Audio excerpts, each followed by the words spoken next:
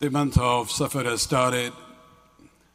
Millions of Shias are getting ready to travel to Kerbela for the Zijaret of Arba'een of Imam Hussein ibn Ali alayhi salatu wasalam.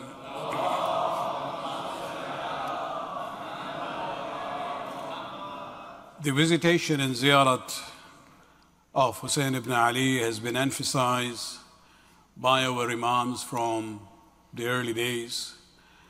When you look at the Imams who came after the events of Kerbela, this has been emphasized from that time all the way when you look at even the era of the minor occultation, غيبة صغرى.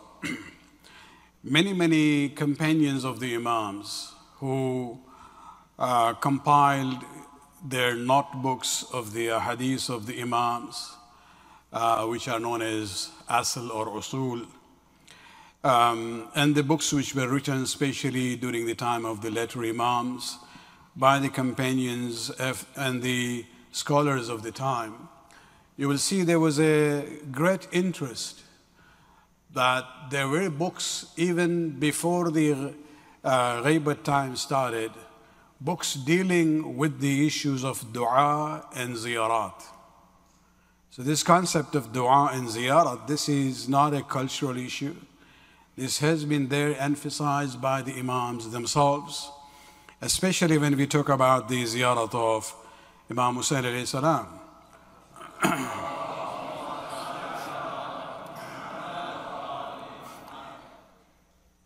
You see the hadith about the ziyarat for the Imam, all the way from the fifth Imam to our present Imam, Al-Hujjat ibn Hassan, salawatullah alayhi.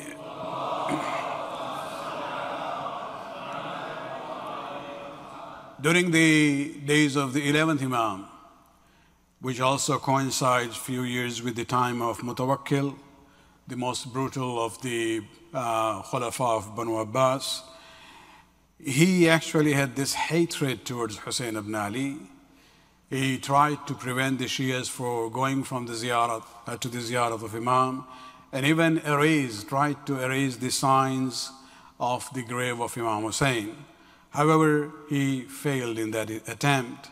But you will see that during the same time, our 11th Imam elevates this importance of the ziyarat of Arba'een to the level of a sign for a mu'min. There is a very famous hadith that there are 5 signs for a mu'min, and one of them is ziyarat al-Arba'een. And this is where we see that the emphasis for the ziyarat has been there. In this khutbah, I would like to share with you a hadith from Imam Ja'far al-Sadiq alayhi salatu wassalam.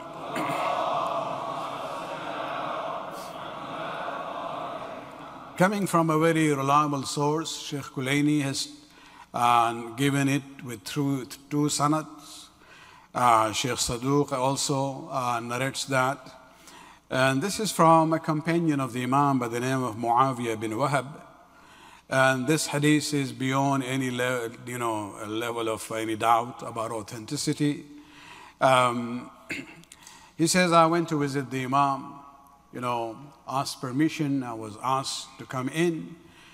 I went to the room and I saw Imam was on his musalla. So I sat down. The sixth Imam finished his salat, and then he goes into the state of sajda, and he recited a dua, which Muawiyah bin Wahab now narrates. He says that I heard him. And look at, the preamble and the actual dua that he's asking is very powerful there, where he says, Allahumma ya man khassana bil karama, wa wa'adana bil shafa'a, wa khassana bil wasiyya, wa atana ilma ma mada wa ilma ma baqiya, wa ja'ala af'idatan min al-nasi tahwi ilayna. Addressing Allah subhanahu wa ta'ala in his dua and prayer, in the state of sajda, he says, Oh Allah, you are the one who blessed us with karama, with honor. You promised for us the right of shafa'at and intercession. You have given us the right of wasiyyat to be the successors of the Prophet. You have given us the knowledge of the past and the future, and you have made the hearts of the people inclined towards us. That is actually a part of the dua of Ibrahim alayhi salam when he prayed for his descendants from Ismail in Mecca. He says, Allah, incline the hearts of the people towards them. So after this preamble, he's addressing Allah subhanahu wa ta'ala and thanking him that you are the one who have blessed us in that way. Now he comes to the actual dua, what he's asking. He says, اغفر لي ولإخواني وزوار قبر عبد الحسين. Look at the preamble, which is very powerful. And then what is the dua? The dua is, oh Allah, forgive me, my brothers, and the zuwar of the grave of my father Hussein. Who are the people? الَّذِينَ أَنفَقُوا أَمْوَالَهُمْ, those who spend their money to go for the ziyarat. وَأَشْخَصُوا أَبْدَانَهُمْ رَغْبَةً فِي بِرِّنَا, and they, went physically, they went themselves in order to, out of the desire for being kind to us. وَرَجَاءً لِمَا عِنْدَكَ فِي صِلَتِنَا, and hoping from you the reward that you have for maintaining these ties with us.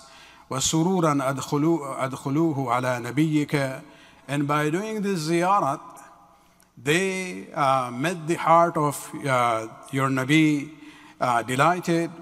وَإِجَابَةً مِّنْهُمْ لِأَمْرِنَا, and they had done this as a obedience to our command. وَغَيْظًا أَدْخُلُوهُ عَلَى عَدُوِّنَا, by doing the ziyarat of Hussein, they made our enemies angry. أَرَادُوا بِذَلِكَ رِضَاكَ, and the purpose of their ziyarat is to make you pleased. And therefore, فَكَافِهِمْ عَنَّا بِالرِّضْوَانِ, Allah, for our sake, give them this ridwan and your pleasure. وَأَكْلَهُمْ بِاللَّيْلِ وَالنَّهَارِ, keep them under his shadow, under your shadow during the night and day. And then he prays, the family members that they have left behind in their homes, Allah, and their children, take care of them. Keep them away from the evil of all kinds of, shayateen of jinn and ins, and provide them and help them. And then at the end, he says, I'm just leaving one paragraph out. فَارْحَمْ تِلْكَ الْوُجُوهَ الَّتِي غَيَّرَتْهَا الشَّمْسُ. Allah have mercy on the faces which have been in a way affected by the sunlight. Those days when we were traveling mostly on camels and horses, and so people would have been affected in that way. So he says, Allah have mercy on the faces who in this journey were affected by the sunlight. وَارْحَمْ تِلْكَ الْخُدُودَ الَّتِي تَتَقَلَّبُ عَلَى حَضْرَةِ أَبِي عَبْدِ اللَّهِ الْحُسَيْنِ. Allah have mercy on the cheeks, those which were placed on the shrine and the grave of Hussein. When you go and kiss the zari of Imam Hussein alayhi salam, this is not just, an issue of cultural thing.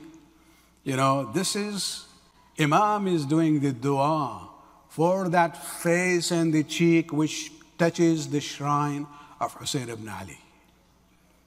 وَرَحَمْ تِلْكَ الْأَعْيُنُ الَّتِي جَرَتْ دُمُوعَهَا رَحْمَةً لَنَا. Allah have mercy on the eyes which shed tears, out of their love and compassion for us. وَارْحَمْ تِلْكَ الْقُلُوبَ الَّتِي جَزِعَتْ وَاحْتَرَقَتْ لَنَا. And Allah have mercy on the hearts of those, the hearts which were sad for us. وَارْحَمْ تِلْكَ السَّرْخَ الَّتِي كَانَتْ لَنَا. And Allah have mercy on the cry that they let out for our sake. And so this is where we come to realize that this whole process of the ziyarat of Imam Hussein alayhi salam And then he ends with the words, Allahumma inni astawdi'uka tilka al-abdan wa tilka al-anfus hatta tuwafihim ala al-hawd yawm al-atash al-akbar. He says, oh Allah, these bodies and these souls, I place them in your care till on the day of Qiyamah, when people will be thirsty, you will quench that thirst by the fountain of Kawthar, inshallah. Salawat.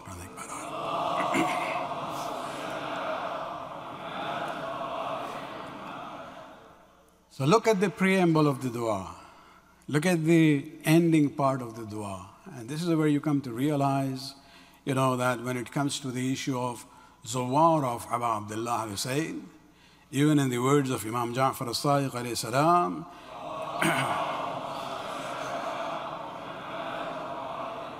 they are highly regarded. And, these are the qualities that you saw, that where he says that they are the people who struggle, who spend money for that, and who do this to please you and to make us happy. May Allah subhanahu wa ta'ala give us the tawfiq for those who are planning for the ziyarat, and may Allah accept their ziyarat of Imam Hussein ibn Ali.